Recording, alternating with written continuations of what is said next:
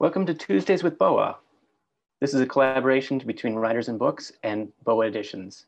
My name is Dan Hurd. I'm the Director of Adult Programs at Writers and Books. Writers and Books is a nonprofit literary arts center in Rochester, New York. We offer readings, workshops, and literary programming for people of all ages, all currently available online. Our theme for 2021 is Taking Care. We're celebrating different ways we can take care of ourselves and take care of others this year. You can check out our upcoming schedule at wab.org. Please say hello in the chat and let us know you're out there. You can also submit questions through the Q&A function. The Naomi Letters is out today and available through our bookstore, Ampersand Books. I'll put the link in the chat. We're so excited to have Rachel Mennies with us this evening. First, we'll hear from Rachel, then she'll be in conversation with BOA Edition's Director of Development and Communications, Genevieve Hartman. The writer Robert Becker has said, original, piercing, the Naomi Letters makes a startling, unforgettable contribution to contemporary American poetry. Rachel Mennies is the author of The Naomi Letters and The Glad Hand of God Points Backwards, winner of the Walt MacDonald First Book Prize in Poetry and finalist for a National Jewish Book Award. Her poems and essays have been published in The Believer, American Poetry Review, Kenyon Review, and elsewhere. She serves as the book reviews editor for Agni and the series editor of the Walt MacDonald First Book Prize. Mennies currently lives in Chicago, where she works as a writer, editor, and adjunct professor. Rachel, thank you so much for being here. Hi, thank you so much, Dan, for that wonderful intro. And thank you all. I'm starting to start to see the names that are surfacing in this reading, my first of the tour for the Naomi Letters, and it's so amazing to see all of you here tonight. Even though I know we're together and at a distance, it's the new normal. Before I get into the poetry, I want to first take a moment to thank Genevieve Hartman, my co-host and Q&A facilitator for the night, and everyone at BOA Editions.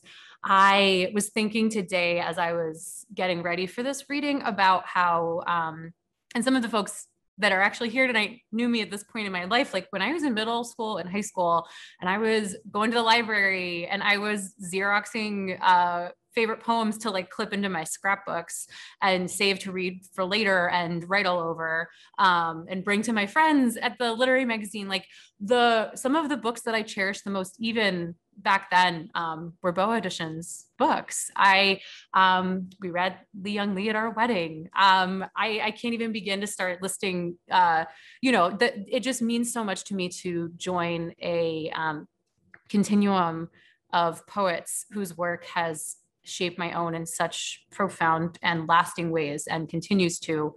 The folks who have had books come out this spring with BOA have also just been, it's been such a fantastic group to kind of like bring these books out into the world with. So thank you so much. I don't know if I can ever express my gratitude enough to the work that you've done to steward this book into the world, especially this year. I'll talk a little bit about, one of the things I like about tonight's format, I will definitely read a lot of poems, is that there's some room for discussion and chat, which those of you who know me know is totally my jam. And I think that I will open by saying that anybody who did anything on the behalf of another person at such a difficult year as last year deserves all the praise in the world. So I know this book came alive in 2020, it's the finished product. What you see in the world takes a lot of logistics and time, and I'm just so grateful to that, to all of you that helped make this happen. So this is the Naomi Letters. I am going to read from the first section of the book. I'll just give a little bit of background. I think this book needs just a tiny bit of setup, and then I will read from the book's first section. So the Naomi Letters is a poetry collection that is entirely made up of epistolary poems, love letters, written from the speaker to Naomi. And so you'll hear Naomi's name a lot. She appears in almost all of the poems. And they were written and are set from the summer of 2016 through the summer of 2017 with a sort of like epilogue or coda at the very end of the book, about a year after, in late spring of 2018. So the book is in 5 sections, 4 main sections: summer, fall, winter, spring, and then spring. And tonight I'm going to read almost exclusively from summer. So we're going to start at the beginning, and I'm going to read a set that sort of set up the book and open, I think, the book's sort of like primary arguments and stakes, and just sort of gives a good first look at what the book is up to. So hopefully that'll be a good, I know for a lot of folks, just getting the book today or this week will be a good introduction to the collection. So I'm going to open with the first poem in the book that's inside the first section. It's called July 10th, 2016. Almost all of the poems in this collection have date titles. A few have different titles that we may run into shortly, but most of these, the date is the title. So this is the first one, July 10th, 2016. Yesterday, Naomi, a man jumped to his death from the bridge beside my house. A runner found his body on the path 50 yards below, lying in a shape I cannot stop imagining. Does it matter that I once threw pebbles over this bridge to see how fast they'd fall? I imagined my body the size of 100 small stones moving in unison. How I longed for the rock's silence once they reached the ground, but I could never lift both of my feet from the earth at once. Today, I press my cheek to the bridge-facing window, feel the sun's heat gathering at the border of the pane. Today, I watch the cut red tulips open towards the waning light. I have so much more to tell you about being alive. So for those of you who don't know where I'm currently based, I'm in Chicago. If you heard a low rumble in the middle of that poem, you do not need to adjust your speakers. I live right off the blue line. And I've been apologizing on Zoom since March of 2020 about the train. So thank you all for bearing with me. I'm going to keep moving with the next poem. We're skipping a few in the book to August. And I wanted to briefly mention something in this poem. Those of you in the audience tonight who are also poets or writers have maybe had moments where you've had to sort of stop what you're doing and write something down. And this was one of those poems for me where I was, and it's actually based on like this summer when I was working on the book. I was working in a city garden in Homewood in Pittsburgh. And my friend whose garden she was sort of stewarding had taught me about service berries and what service berries are and what they mean, which the poem talks about. And I literally had to go and like wash my hands of soil and go and like type it into my notes app. I was like, this must be in a poem. So here it is, made it into this letter that I think I wrote the next day. I don't totally remember, but it's called August 23rd, 2016. In an hour, I'll head to the city garden. With Molly and Anne, I'll pull the last summer chard from the ground. We'll collect the final season strawberries, the scallions that grow to the size of an arm. I will reach for the highest service berry named for death, how the tree first blooms in the spring once the soil thaws soft enough for a burial. I've learned to harvest one berry at a time, to inspect their skin before placing them on the scale with the others. This way, they pop on the teeth at their sweetest, their tiny seeds floral and heady like almonds. If you want a pound of them, Naomi, I will bring you a pound. If you want the tree, I will bring you the tree.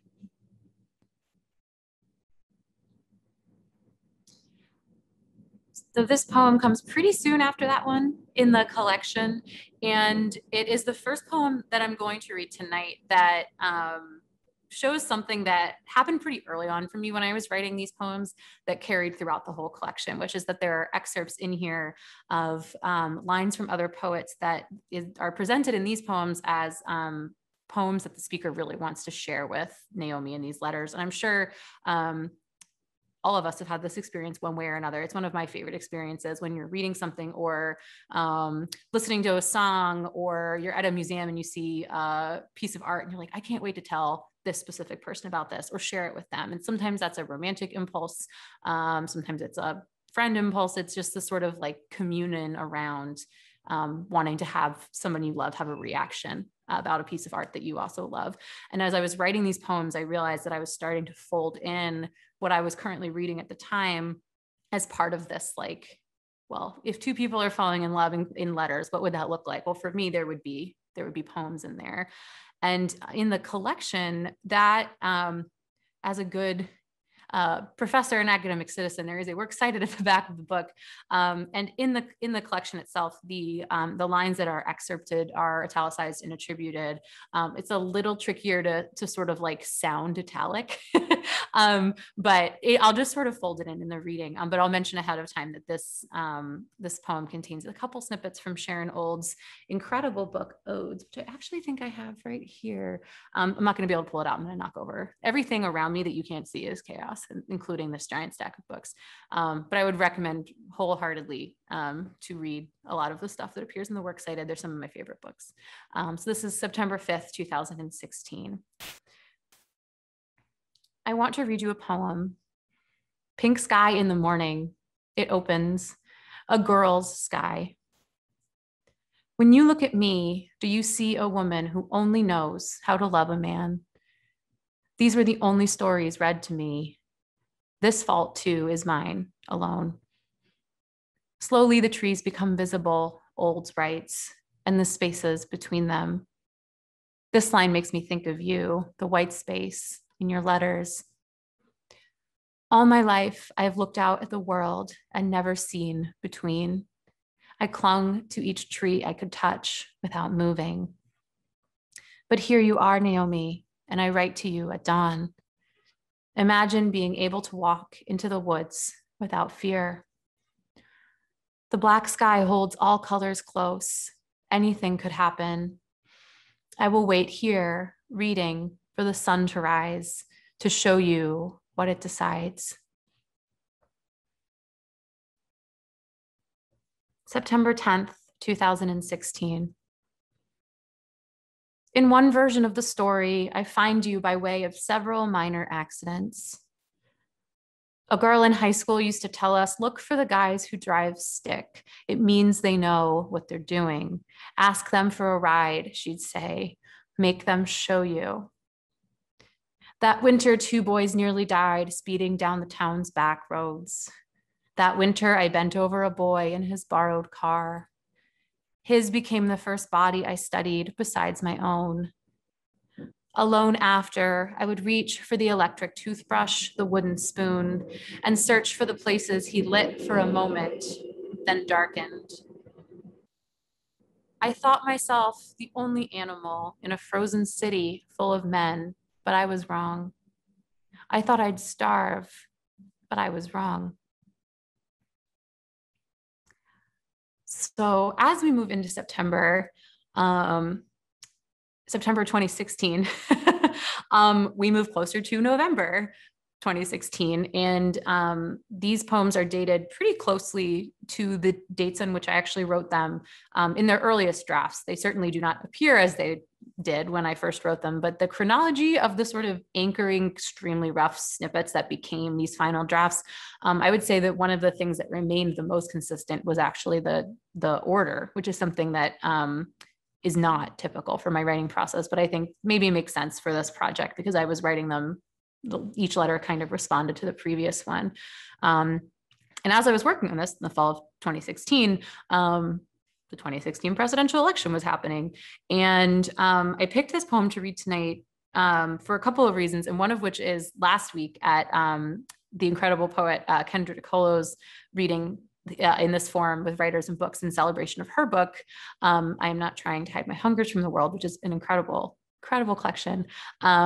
She read a poem that specifically sort of invoked and celebrated the word cunt.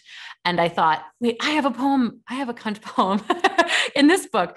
But it's a very different poem in as much as the sort of like meditation on this word for me came out of something that I saw on, I don't know, like YouTube or a local news video of a rally that took place in outside of Pittsburgh, where I was living at the time and where this book is set, who had like a Hillary for prison t-shirt on and was screaming what was censored in the video, but the description was something like a gender-based slur for women or something like that, that I was like, we know exactly what this word is.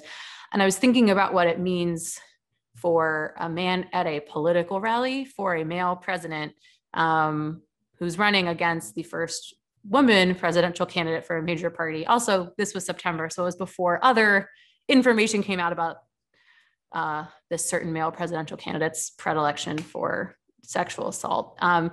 And so I remembered thinking at the time, like, how am I hearing this word in this context, and what does it mean, and what does it remind me of? And so this poem came out of that sort of shock and then not shock of hearing cunt screamed at a Trump rally on my phone or computer in a quiet room where I was supposed to be writing. So this is September 16th, 2016. In this body, I store all of my books. I have no room for cleverness, Naomi, no room left to be patient. On my computer, an American man at a rally screams the word cunt. I tie back my hair before I write to you. I roll up my sleeves. You've seen this man before too. We've both known him our whole lives. I ran into him once in a nightclub in Washington. Another time, 4 of him followed me to my car, the street lamp broken above us. Would you like to borrow a book? The text I reach for first describes the side view of a girl. As a child, I'd flatten my stomach with my hands to mitigate my profile. Already, I wished myself invisible. The men still see us everywhere, and they insist on seeing us. But the library is yours. Each of its creased pages is yours. The first time I heard my name was in a supermarket parking lot in suburban Philadelphia. My mother said, never repeat that word. It is a terrible word just for a woman. When I asked her the man's name, she said, he has none. When I asked her what to call the man's body, she said, nothing. I cannot fit this name in my mouth and still breathe. Instead, I will write you another letter. It begins and ends like this: Naomi, Naomi, Naomi. All righty, I'm going to read one more poem before we slide into chatting with Genevieve. And because it's the last poem, not just for this moment, but also in the summer section of the book, I wanted to offer just a little bit of context as the first quarter of the poems kind of wrap up. Just like at the beginning of any relationship, the first section of the book is sort of full of like early admissions and longing and I miss you and look at this poem and here's who I think I am and here's this shit that I'm sorting through. It hasn't yet quite gotten to the point where everything's on the line. I love you. What their long distance, like, what am I going to do without you? Where are you on the other end of the line? So this poem sort of closes out that first section and starts using the word love and thinking about love in this context. But as is typical for the speaker, it kind of writes around actually saying this and sort of offers a couple of different approaches to thinking about love. So this is September 19th, 2016. And then this will be my last one in the set. In your last letter, you wrote, I have never told somebody I love you. I prefer the more practical, what do you need? Or else, what can I get for you? I too have filled a banquet table with love's industry, Naomi. I've sat across from love silently, watching her chew. Are you full yet, love? I ask, and she does not answer. I take the brute sounds of her eating into my heart, and I weigh them. Thanks.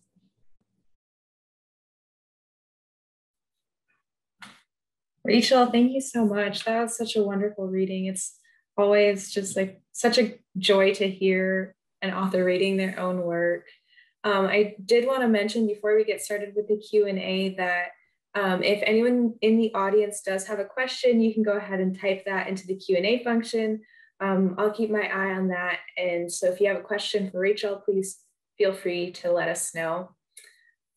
So I guess just my first question getting into it is the Naomi Letters is a little bit unique for a collection in that it's all written in letter form. Can you talk a little bit more about what drew you to this form in particular for this project? Yeah, that is an awesome question.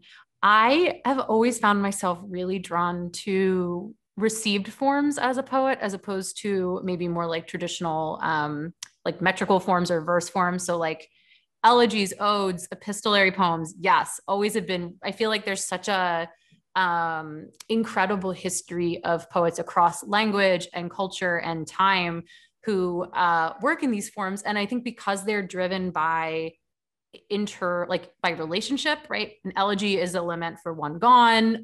The aubade is the poem for two lovers departing at dawn. The epistolary poem got to have two people in play for the most part if you're writing a letter to another person.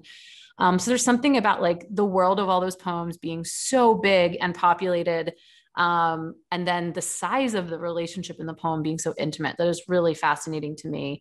I did kind of happen upon this as a project for the Naomi Letters, though, in as much as when I started working on this, I did not have a sense of it as this is a book of epistolary poems.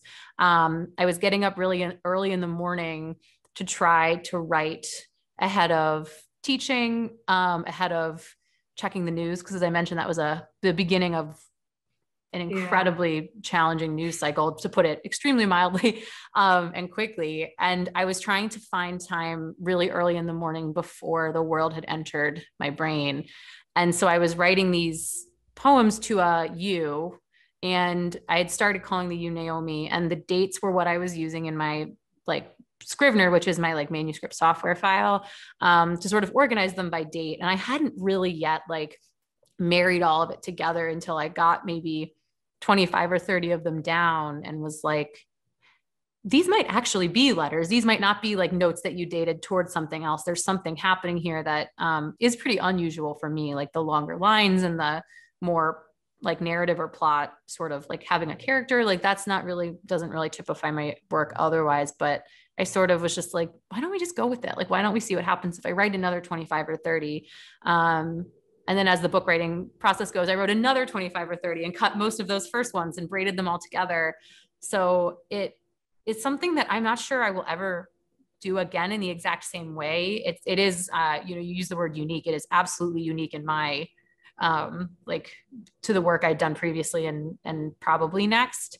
But it was really energizing, especially as things got more difficult, just sort of in the world and in life and in my life, to sit down and know kind of what the shape of the thing would be. None of them are really, at least when I wrote the thing in Word, they never really went over a page. And in the book, very rarely do they go over 2 pages. So you sort of have this like, okay, here's the sort of shape of the thing I'm going to bring out on the page, as opposed to the intimidation that I'm sure a lot of folks in here can identify with, of starting with nothing. Like after a while I thought, okay, we have a conversation to keep going. Like what else do they have to talk about? And that was a really helpful way to keep the project moving. Yeah. The next thing that I was kind of wanted to touch on just for our audience, can you talk a little bit more about who Naomi is, whether Naomi's a real person or someone, like who are you talking to in the book? Yeah, I have gotten that question a lot. And it started when I had my friends read the manuscript and we're like, who is this person? And I don't, even as someone who works in like confessional poetry, which is to say like poetry that's very closely linked to my personhood and my identities, which this book very much is.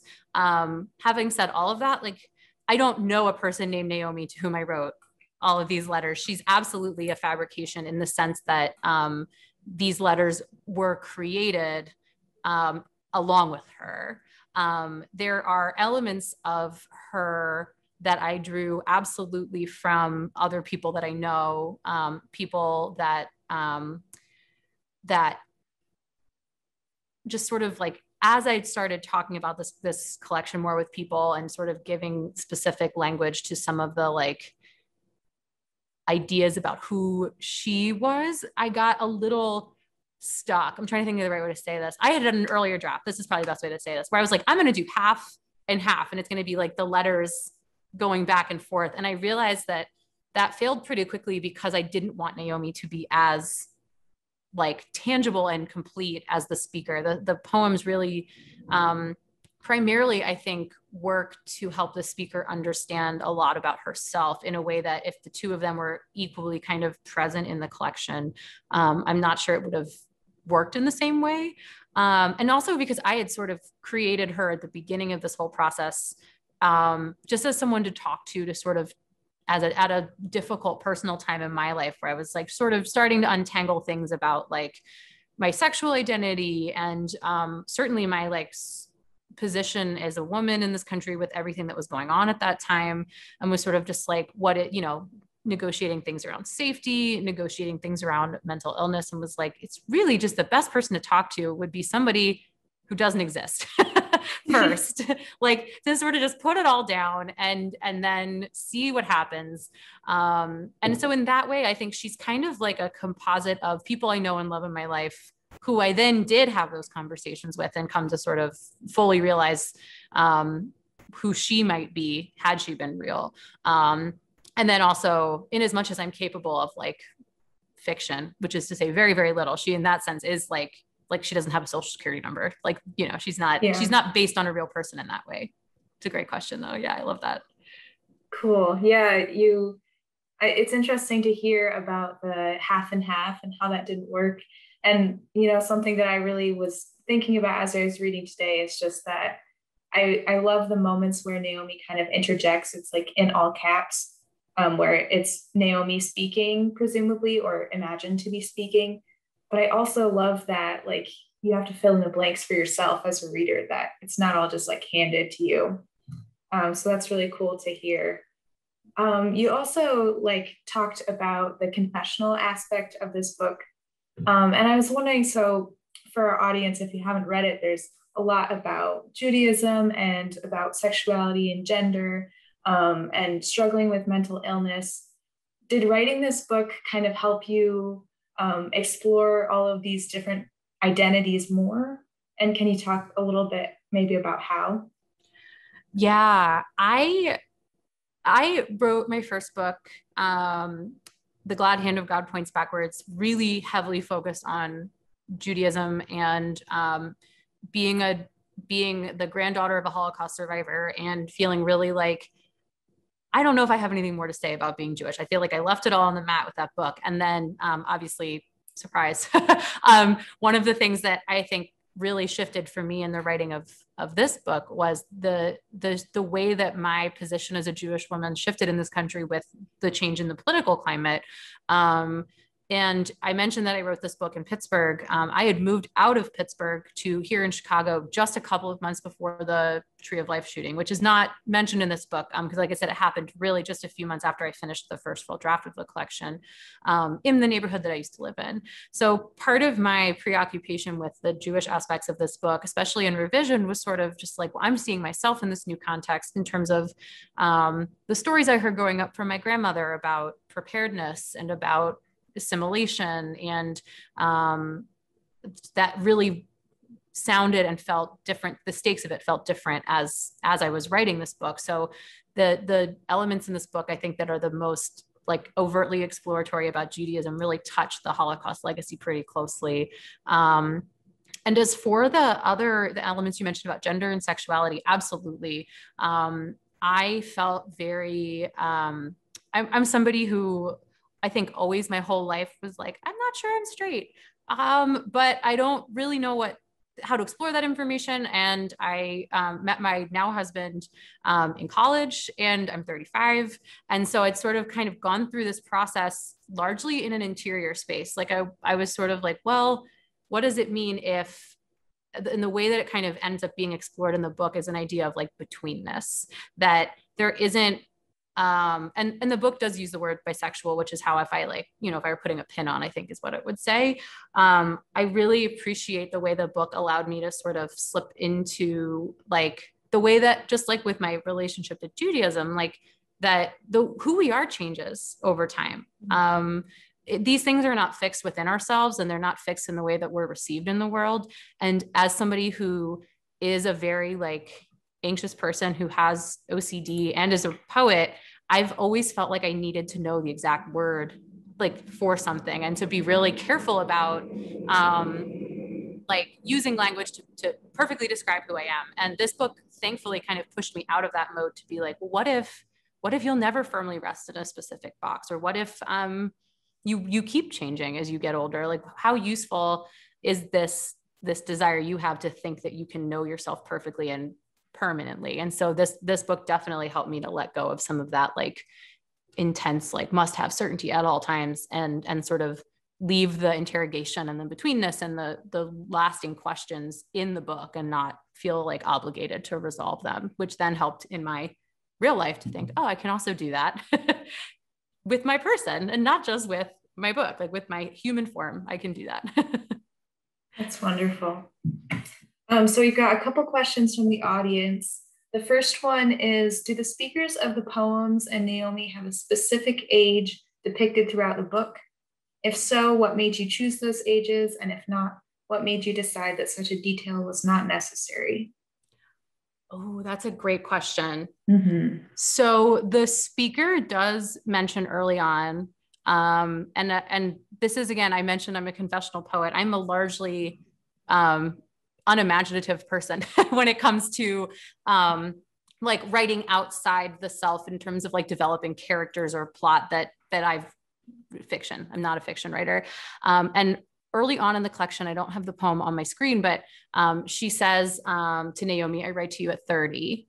And it's a poem specifically about the speaker's body. I think she says, I write to you at 30. I carry around this muscular bag, referring to her person at 30, her body at 30. And I don't think that Naomi is ever assigned an age in the same way. And in my head, they're sort of like peer generations. I think there probably is enough evidence in the book to support the level of sort of like ongoing existential uncertainty and anxiety that, as somebody who's in the older third of the millennial cohort, but solidly a millennial, I think would probably fit with the way that Naomi responds to certain things in the book. So I would probably put them close to me, but that's also, again, because this really did feel like it was a writing through a lot of sort of things that were very close to like my identity. And so it probably wouldn't fit with details in the book that they were wildly different or far apart in age, but I don't really have like she's 32. But I love that question. You know, it's when you build a world in a book, sometimes you don't realize what you're filling in because you can see the whole picture that other people who don't have what's going on inside your brain to access. Yeah, thanks, James, for that question. And then the other one that we have is from Christian, and they say, an extension of the form question. Could you talk a little bit about how you arrived at the almost prose-like lineation, syntactical organization for many of these poems, and perhaps how certain poems break away from that pattern? Yeah, I happened upon this form in some ways because I was really thinking of their early drafts as being not only drafts in terms of the content and the approach to content, but also truly in the form. Like sometimes when I write early drafts of more traditionally lyric lineated poems, I do avoid line breaks in the beginning anyway, just because sometimes it's helpful to have a fuller look at the page before you start lineating. It depends for me, but in this case, part of it was the connection to the epistolary form. Not that it requires anything specific in terms of line or meter, but it felt more authentic that these lines would spool out like sentences, that there would need to be some sort of like corresponding formal acknowledgement that the speaker was writing Naomi lyric poems or sonnets, or I think the other piece of it, and this also connects to why they're double spaced, is because I went that route, I still wanted something visual to mark them as other than like a block of paragraphed prose. So they are line broken almost exclusively, I think, consistently by sentence. So they're usually one long sentence. They break with almost always with an end stopped period, sometimes a comma or a question mark. But they do deviate. That's very true. And a few places. A couple deviate in the unfinished or unsent drafts. And those I like to sort of think of as labored over or fragmented by the speaker in a different way. Some of them are some of the more difficult poems for the speaker to write, sort of like confessions about sexual desire or about mental illness, where I think they're destructed a little bit or manipulated by the speaker. I would need to look over to be able to like say with 100% confidence, but I believe that nearly all the letters that are dated have that same sort of long line. I like the drama of the sentence. I've been reading a lot when I was working on this book, and still now, a lot of writers that work really powerfully in the like lyric essay form. Writers like Maggie Nelson and Sarah Manguso, who sometimes will just put a sentence or two on a page. And to me, the power of that is enormous. And I think that some of these play with that in ways that force you to pause and breathe in ways that a block of prose wouldn't, but that still approximates what you might see in a letter from another person a little bit more than if you were sending somebody like quatrains or couplets that were really tight to the left margin or something like that. Wonderful. Well, thank you so much for that. We're just about out of time here. I feel like given just how much your book kind of references all of these other wonderful people, I'd love to hear what's on your writing desk, what you're reading currently. And then if you could finish us out with one more poem, that'll be the end of our evening. But we could talk forever and ever, but it's just been wonderful to hear a little bit more about the Naomi Letters. So I'll bow out now, and you can answer the question and then end us out with a poem. Perfect.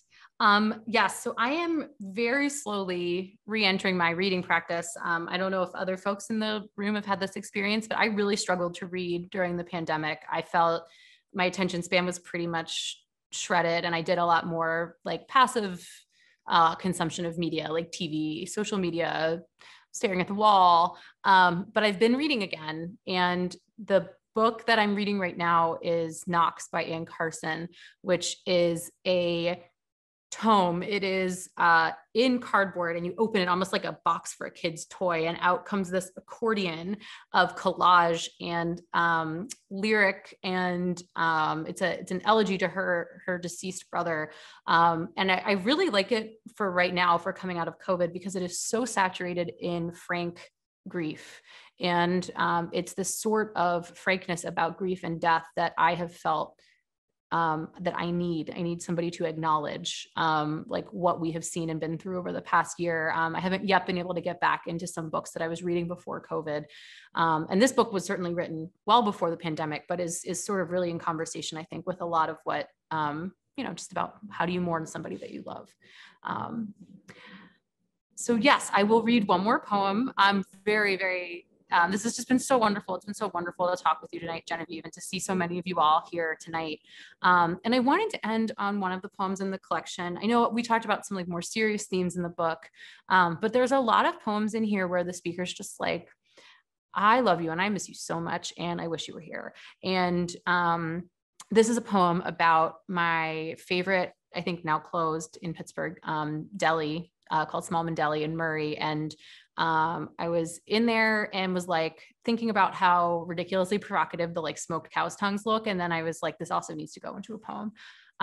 And so this is the poem that came to mind after working on that sort of quick vision. And it's November 18th, 2016. The delicatessen on Murray keeps a placard in its window for the Hassets. It tracks the date of every Sabbath sundown, creeping earlier by the week. Our God lives closest to us in the dark when body and spirit seeks distinction.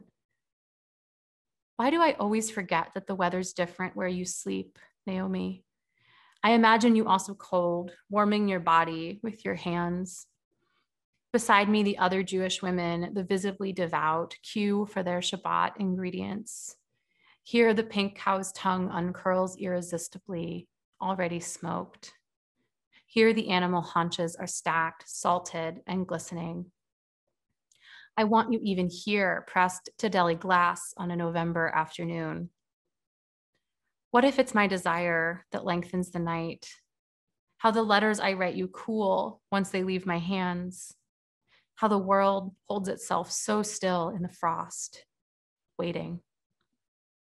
Thank you so much. Thanks, Dan. Thanks, Genevieve. It was a pleasure. Thank you so much. That was wonderful. I want to thank Genevieve for jumping in. You can buy the Naomi Letters at Ampersand Books. The link is in the chat. You can see this and other readings of ours online within the next few weeks. And I want to say the next Tuesdays with BOAs will be in 2 weeks on May 11th with the writer E.C. Osandu. So hope to see you then, and thank you and have a good night.